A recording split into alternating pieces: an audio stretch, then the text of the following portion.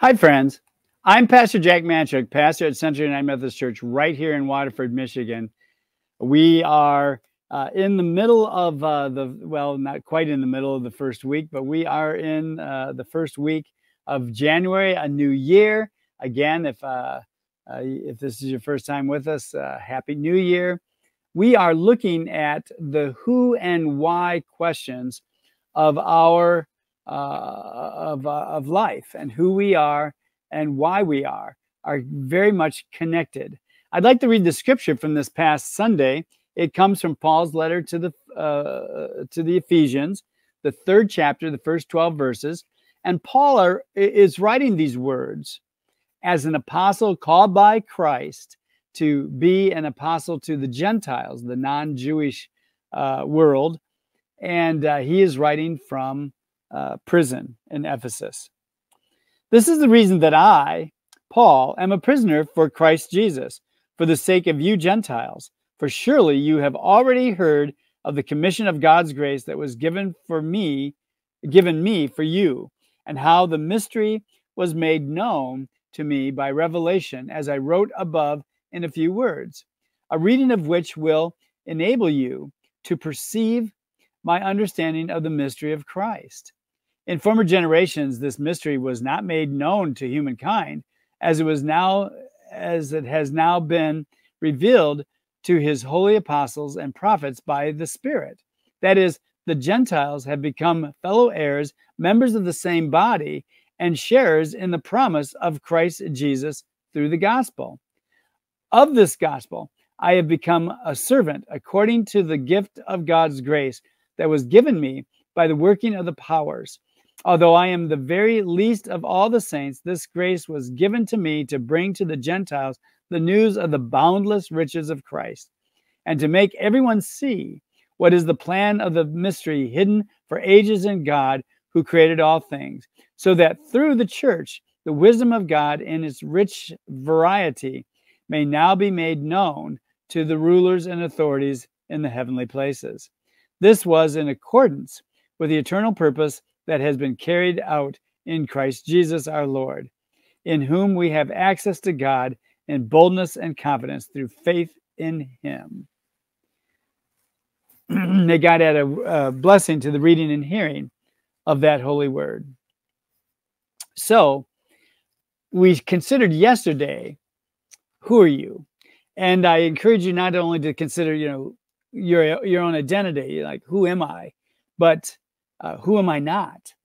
What are groups that I do not want to be a part of? What are some identities that I do not embrace? Who are you? Now, today, I want you to consider the second question of this message, or actually is, why am I? Why am I here? Why do you exist? And, what is your purpose? The why we are question is connected to our purpose in life. And we should, once again, introduce the idea of our religious faith. How does your religious faith answer this why I am question?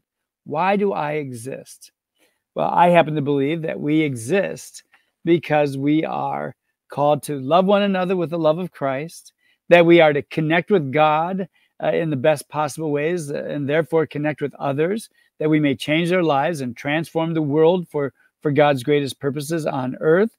We are to recognize that we have gifts and graces that are given to us that may begin to answer the why I am question.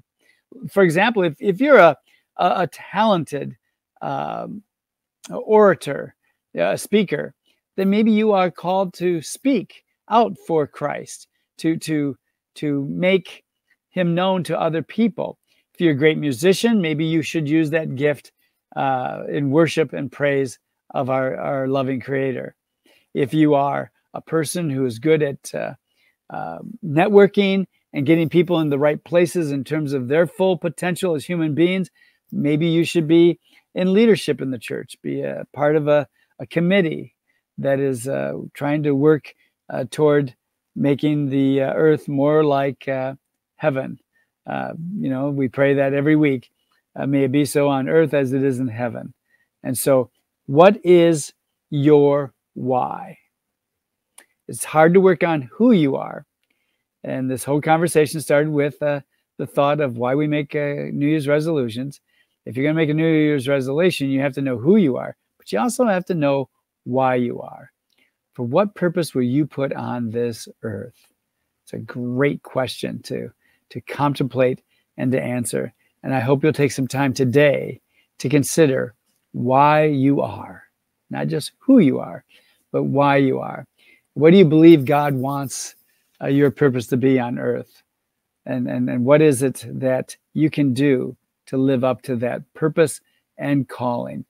Paul later in this letter says, may you live in a way that is worthy of the calling upon your life. Well, what is that calling? What is your purpose in terms of the church, in terms of the living body of Christ on the earth today?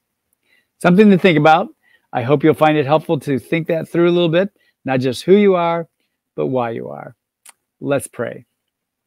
Gracious God, may we ever plumb the depth of your grace and your love for each and every one of us, that we would go about each day thinking about why you have called us to certain ministries, to contemplate your will for our lives each and every day, to seek that which is necessary for us to be fruitful for your kingdom on earth. We ask that your blessing be with us. Make us aware of the gifts that you've given us. Make us aware of the opportunity to use those gifts. Make us aware of how those gifts can change the world with the love of Christ. May it ever be so in the name of Jesus and through the power of your Holy Spirit. Amen. Hey, friends, you have a great Wednesday, and God bless you.